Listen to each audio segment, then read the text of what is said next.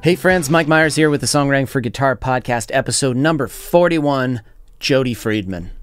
Okay, between you and me, let's be honest.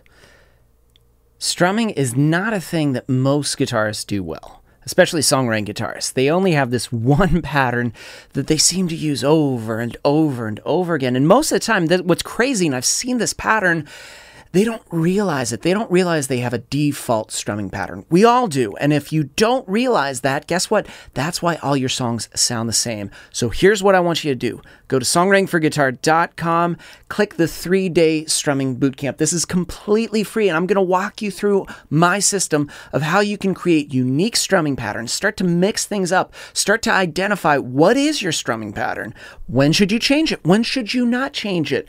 Listen, I've seen so many songwriters go into this free training series, come out on the other side with a better understanding and better tools to implement cooler strumming patterns that work for their song and not against their song. So remember, just go to songwritingforguitar.com, scroll down when you see 3-day strumming bootcamp, just click it and you'll be enrolled.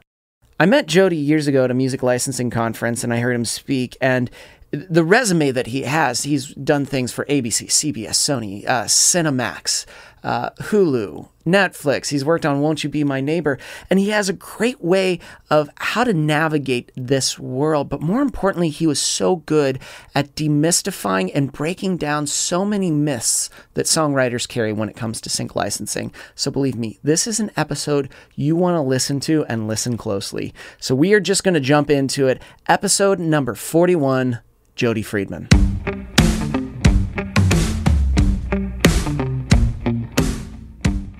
Now, I find your story interesting, and I want to get into some of that, but also to how you've been helping songwriters with your knowledge of licensing, navigating that world, which for so many songwriters seems like a mystery. It's like, how do I do this? They hear the word sync, and sometimes there's a lot of preconceived notions, and I feel you're very good at eliminating a lot of those to make it tangible, understandable, and more importantly, what you can do. What are some of the first steps? But I guess the question is, how did you get into this world of music supervision? It's just like, how do you start? Yeah, it's a great question. You know, I started, I was a TV production major. I was a media production major. But before that, just going back a little further, I started writing and playing guitar when I was 14. I'm 41 now. And, I started writing right away, learned to sing or practice, and finally was singing in key a little bit while I was playing about 2 years later. And then I was a song leader for my youth group when I was younger. So I kind of cut my teeth performing in front of a lot of people for the Southeastern United States. And then I went to school for TV production. Out of school, I got a job at CNN in Atlanta. I was doing audio production. I was an audio guy. I was a stage manager. I was working the teleprompter. They had a talent show called The Prompter Song. And the talent show was called the CNN International Search Talent Show. And it was around the time of American Idol season 1 when Kelly Clarkson had won. And CNN was kind of trying to replicate that. So I wrote a song called The Prompter Song about my job.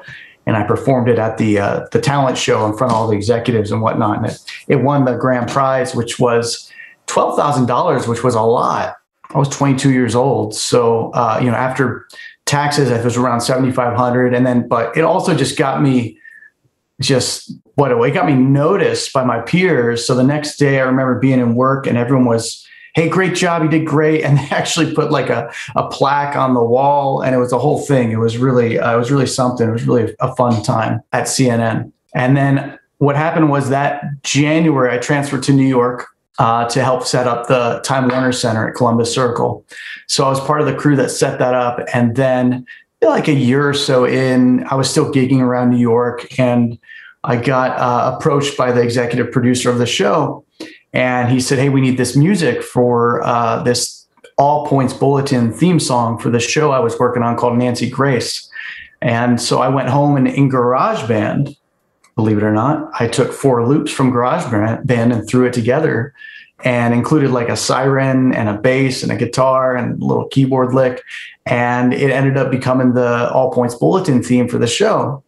And at the time, I had no idea what licensing was, but they wanted to do a license. And I knew that that was coming soon. And it just so happened that inside Time Warner Center was a Borders bookstore. So on my breaks, I would go and read about music publishing.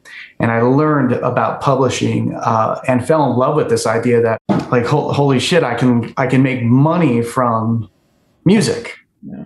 And without having to tour and gig and lug the gear and call the bookers and do all that stuff, which I was really just tired of doing at that point.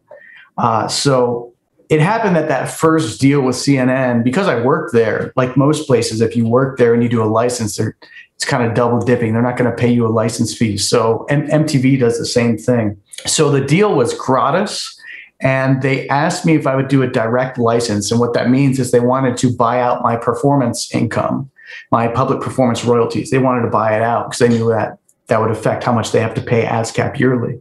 And I knew enough by then. This was probably 2 months of going to Borders and reading about it. I knew enough to say no. And I'm glad I did, because when I was moving across the country, about a year later, I got my first royalty check for that theme song. And it was $15,000 for the writer's side and $15,000 for the publisher's side. So my first royalty check ever was a $30,000 check, which is very unusual. And I was naive, and I thought that I was going to get $30,000 the next quarter and the next quarter and forever. Like that was how royalties worked. It wasn't how it worked. It was like a one-time deal. So I was in California with that $30,000 and whatever I had in savings, which wasn't a lot. And I started just pounding the pavement for working with supervisors and getting into licensing. So I started in this business as a music licensing person. I was first pitching myself. I learned very quickly I needed to start representing other people if I wanted to succeed. I needed more genres than just what I was able to do, which was acoustic folk.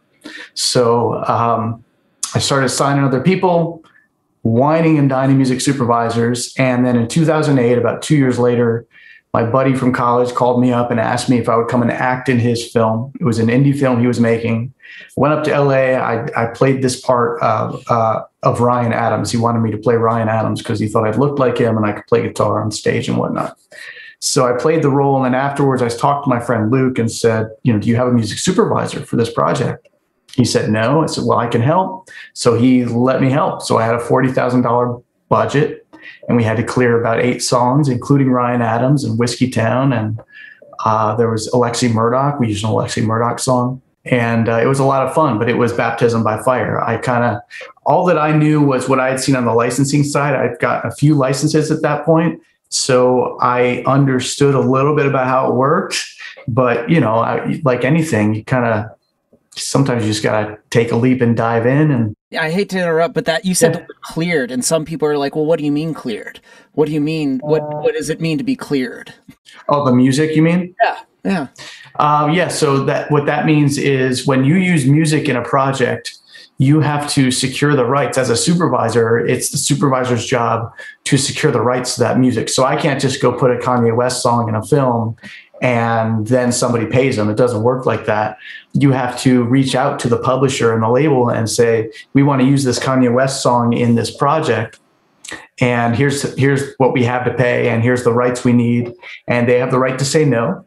And, you hope that they agree to the terms, and then you do the license. It's kind of like a lease, putting a lease in place with a landlord and a renter. So the landlord would be, in this situation, would be Kanye, and his agent would be his publisher and his label.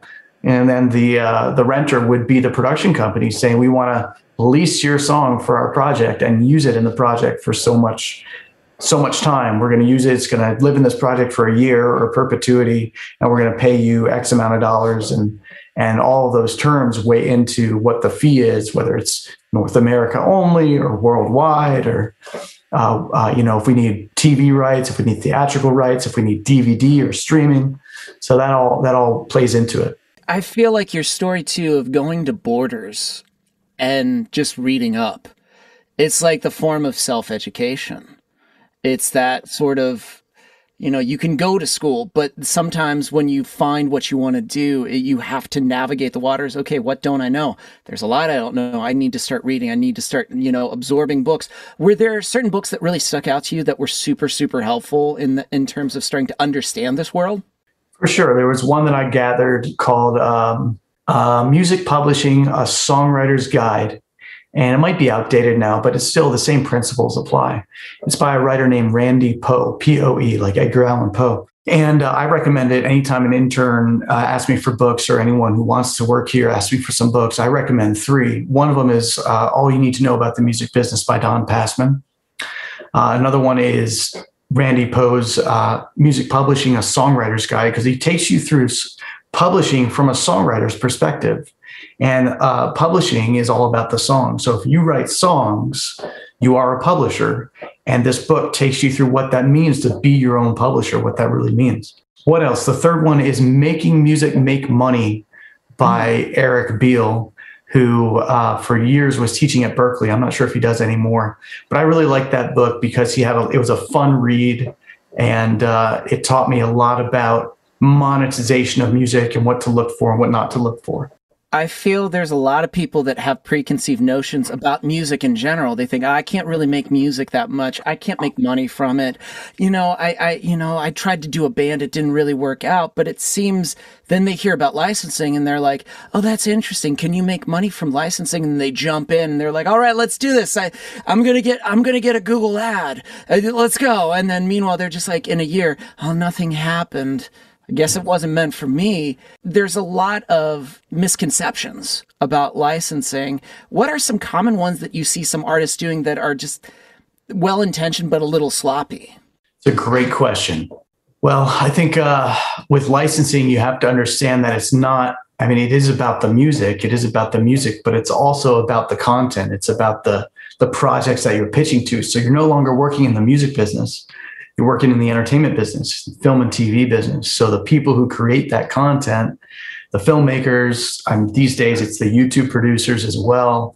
Any producer who produces content that is then absorbed by the media, not the media, but by consumers, those are producers, and that's who you're servicing. So when you're creating music, it's not always the case that your music is going to be right for it. And that's a hard thing for artists in particular to try to pull themselves out of their art and then put their producer hat on. And that's what it is. It's thinking like a producer, and which producers, by the way, are still artists just as much as artists are. There's an art to producing. So you don't sacrifice who you are by taking off that artist hat and saying, I'm going to produce something that's not for me as an artist. And I think that's probably the biggest hindrance I see with artists is the ability to remove the ego and think about it like a business, about what's most marketable to these content creators. Especially saying, get the ego out, leave it at the door. Like there's sometimes we're very attached. Certain songwriters are very attached. This is my song. But as you explained it, it is a business. It's serving a purpose, and you have to understand that. It's like, I don't think we have architects that are like, oh, no. I only build buildings that are just like this particular style. It's just what I'm attached to. They have to make changes based on zoning and building code, like wherever they're doing. Now, when it comes to producing, I feel I've seen this too, where people are like, this is good for sync. And it's like, what do you mean by that? And sometimes I'm like, oh, you have this as a throwaway song. You think it doesn't really matter, that you can just throw anything out there and it has a home. But there is a science and an art to understanding this does work, this doesn't work. Could you could you get a little bit into that when it comes to producing and producers that are like, I've got tons of tracks that are perfect? Yeah. I mean, you might have a track that you feel like you could hear it in a TV show. I'll give an example. Somebody, I don't even remember the name, but one of my artists, maybe in my community or in my course, they reached out and they were asking me, I have this Christmas song and it's perfect for Disney or Hallmark. And how do I reach the music supervisors for that? So I actually started interacting with them, and I said, well, I was trying to pose the right questions to make them think. Which Disney movie, which Disney show, which Hallmark movie? And they said, well, just all of them. So yeah, it doesn't, there's no, sure, there are some songs that could be universally thought of as it's perfect for a Hallmark movie. All right, that's great. So now which one? So that what I was trying to do was prompt that person to dive into doing some research so they could target some Hallmark films that are in production. And Hallmark Christmas now is year round with Hallmark. They've got the Hallmark Christmas channel. So if you have Christmas songs, it's not, there's a ton of content. But you have to time out your pitch right.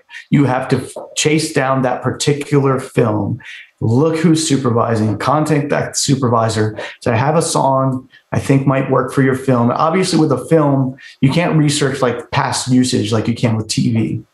But there is a general tone of the Hallmark movies. They're all actually very formulaic. My wife watches the Hallmark movies and she can tell you exactly what's going to happen at the end of the movie, at the start of the movie, because they're all the in that regard, the music's also very much the same because they're a very branded network. Disney's a little different.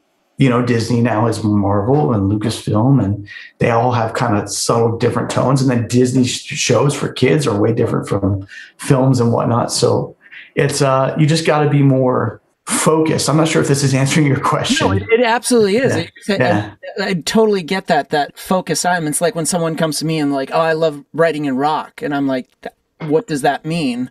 Because we can go into so many different subgenres. Can you name where would this sit in a playlist?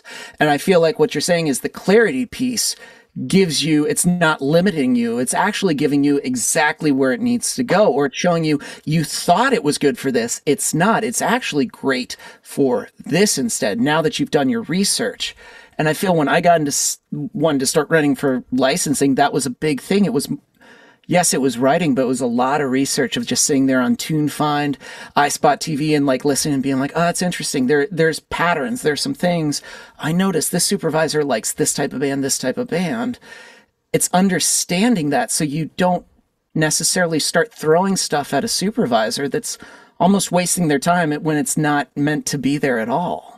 Yes. Yeah, 100%. And if you're looking up a show that a supervisor uses music on and you see that trend of like the taste that supervisor has, like good example, Ryan Murphy, you know, he's now calling himself a music supervisor as well, because he's very involved with the music decisions, and Amanda Creek Thomas is his supervisor, but they work together to make their choices. You know, they have things that they like, the style that they like for their projects, but you've got to like take in the whole picture. You might watch an episode and see that they used a country song in this one episode, but look at the whole season. Was it just one country song? Because then what was the context of that country song? Was it in a bar? Was it in the South? Was it for the character? Because what a lot of people, I think, the mistake that they make is looking at that and saying, oh, cool, they used a country song. That means they're open to country. I'm going to send them a playlist of country. And while that somewhat makes sense because they saw that they used country, it might not make sense for the whole picture. The whole picture of the project might not be country. So when you're blanket pitching like that and saying this genre is great for you, you want to be careful with that, because some supervisors get annoyed with that, right? You don't know what's great for me. I'll decide what's great for me. Send me the link. I'll listen. Don't tell me it's great for me. What you can do is say, love the show. And I've actually gotten some that are so clearly they're BSing me. So clearly, like, hey, I really loved your work on this and this and this. Sometimes I'll reply and say, oh, what was your favorite use? Just mess with them. But, there's sometimes you can kind of sense the genuine aspect of it. And you don't need to do that too. I mean, supervisors, I think, are more inclined just to listen if there's like a quick blurb and a link and just shorten to the point. But I think I'm getting on a tangent here. But save me. This is why I think your class is fantastic, License Your Music, because you're approaching it from, being in that situation, getting inundated with songs over and over.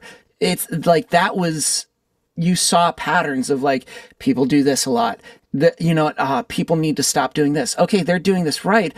But to be a songwriter that's very fresh, unsure, and then to jump into your class, I feel like you're giving them, years worth of knowledge that you've consumed in this world to know where to step, this is how to start to approach. And before you do this, here are all the things to check beforehand.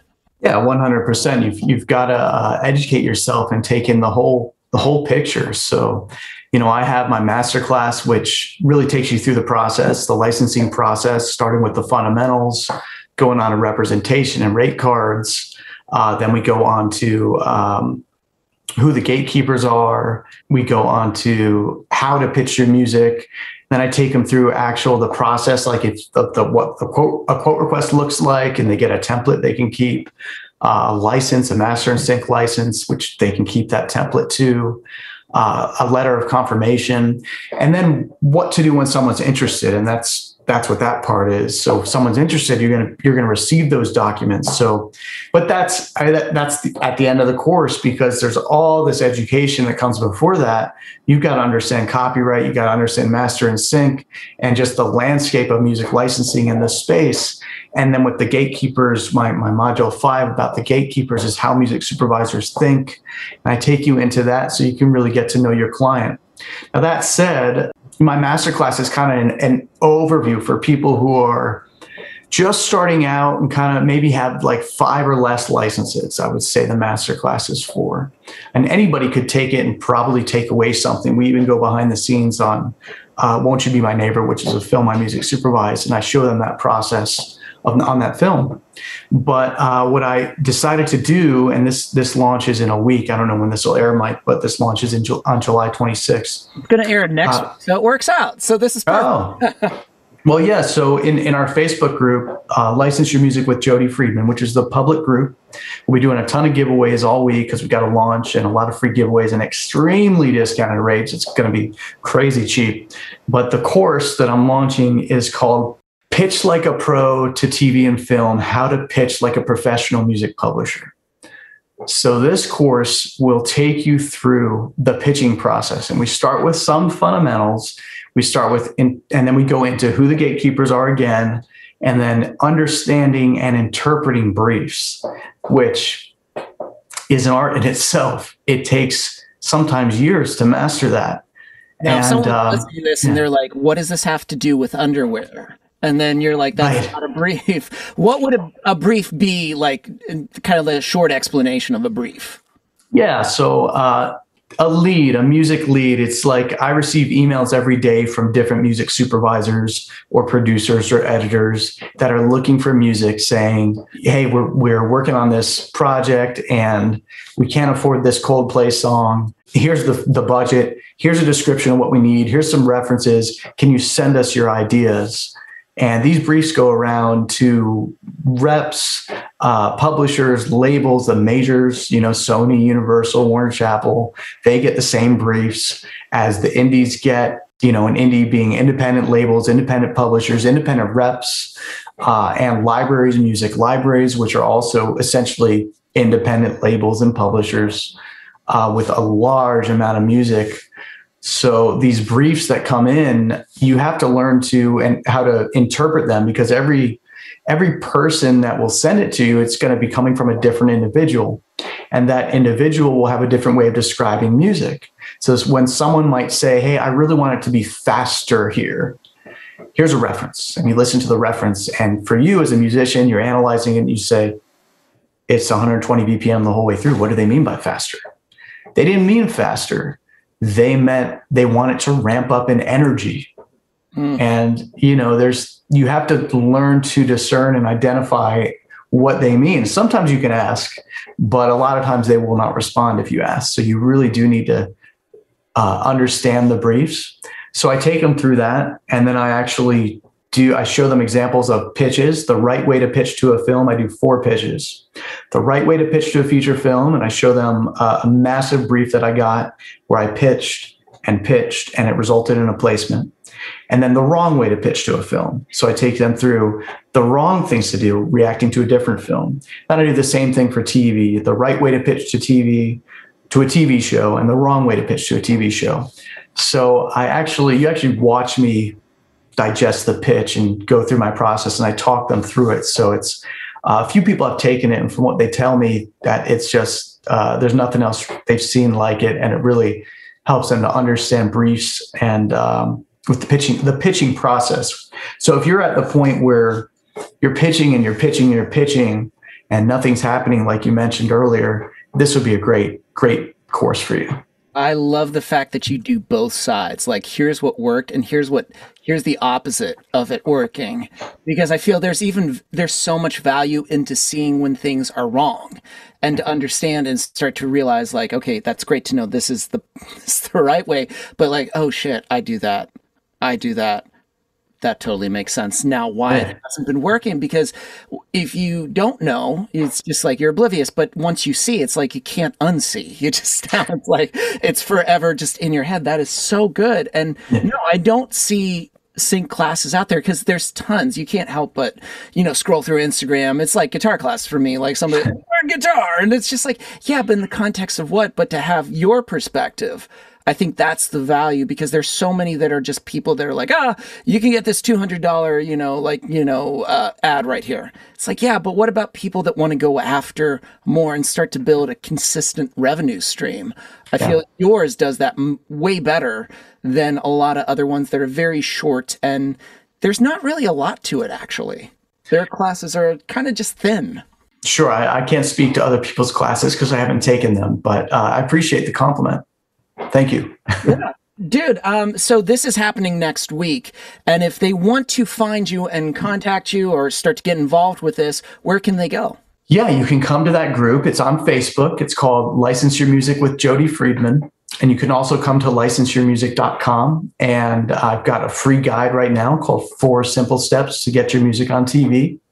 So come on by and grab that and you'll be on the list. And then I don't spam like crazy. I'm actually pretty minimal with my emails. So you'll hear from me when I have something. Actually, every Wednesday, I have a free YouTube video that goes out. It's also a podcast. And you can tune in to our podcast, License Your Music, where we do a lot of free teaching too. So you could easily come by, not spend a dime, and learn a lot. Jody, this was awesome. Thank you so much for taking the time to do this. Yeah, thanks for having me, Mike. This was fun.